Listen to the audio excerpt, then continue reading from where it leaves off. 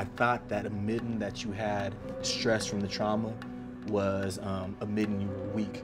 I was used to trauma in my life, so when I got hit, that was just a part of it. That was just like another part of my PTS. The PTS that we have is normal to us. It's part of life. To us, that shit was normal because we went through it, and we're still going through it.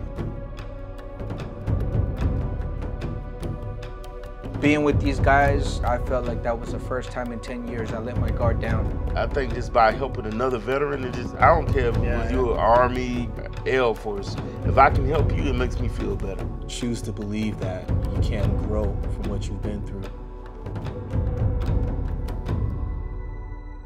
Or normal people have been put in abnormal situations. We're trying to understand you. Since you'll never fully understand what it is to be us, we're trying to understand you. We're fighting daily, but here we are.